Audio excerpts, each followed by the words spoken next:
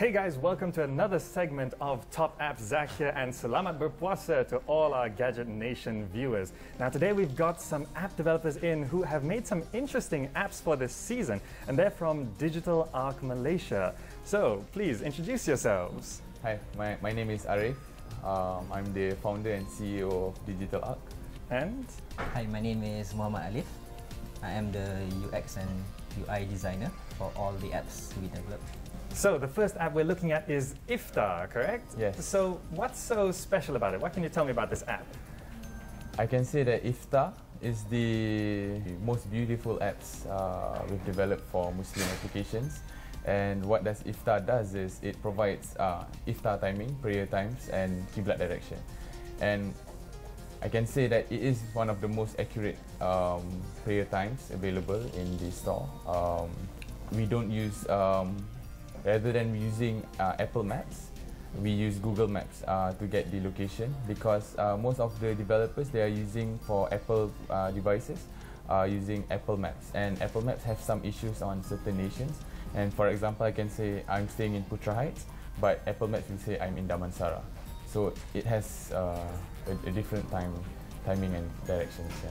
Right, so I know that you've developed first for iOS. Yes. So was that an issue, bringing in Google Maps onto iOS?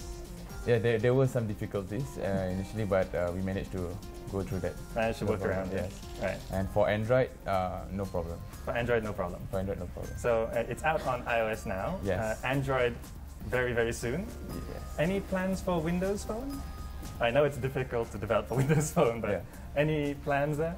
If time is given, inshallah it will come out on Windows Phone. After you released the app, it's been out for how long now on iOS? It's been a week now. So what's the reception been like? Any criticisms, any praises? What are people really looking at? People are commenting that it has a very good design, very user-friendly, very, very simple. Yeah, talking about the design, so we got the lead designer here. Yeah. You guys went for this really clean and modern look for the design, rather than a traditional look. Is there a reason for this? Were you going for a specific market audience here? Well, in Digital Arc, we try to keep things simple so that the objective of the apps is reached. I mean, for the IFTAR, if you look at the countdown, we emphasize on the time only, whereas some of the other elements like location and prayer times is also included. So basically, we try to make it as flat as possible due to iOS 7 design, right? Yeah. Okay. This trend, like you guys have gone into apps specifically for Muslim apps, right? So you guys, what have you made before this? Like, what's your history in app development? We started the company as a game developer. Game developer? Okay. True, right? Yes. Yes, true. CEO says true. Yes. It was a while back then. But then things changed, and Arif came in as the CEO and marketing partner.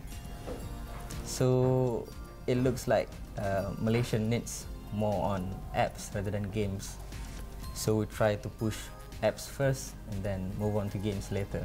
So for the IFTAR app, what's the user experience like? What's the process people go through when using the app? And also, what can they do with the app specifically? As my designer said, we've designed it very simple. So what people do, their experience would be to view the time, the countdown timer, to see you click left or right to see the prayer times, and also to use as a compass, as a Qiblat compass. So that's using geolocation, correct? Geolocation, yes. And that's basically it. And other than that would be people can choose their own choices of azan. Right, okay. That would be it. So they can customize the sound that actually plays. And right. every time it reaches the azan time, it will azan and notify the user. Right. So in the home, this will be used like on the dinner table and stuff like that. Yes. This is what we've been thinking about IFTAR. But last time was when we were slightly younger. Our mom used to say, "Check the TV, has it azan or not?" But nowadays, you just put your app in the middle of the table and wait until the timer hits 0, and then azan, it's time for iftar, berbuka. Right, and this would also be useful because it's on mobile. You can use it in restaurants and outside, where there is no TV anyway. Yes. So that pretty much covers it for IFTAR app, which is available now on Android and iOS, and possibly soon Windows Phone, but we'll see about that. And we're going to have to say goodbye to these wonderful developers for now. Shame about that, but we'll see them again next week, and you'll see me again next week very, very soon.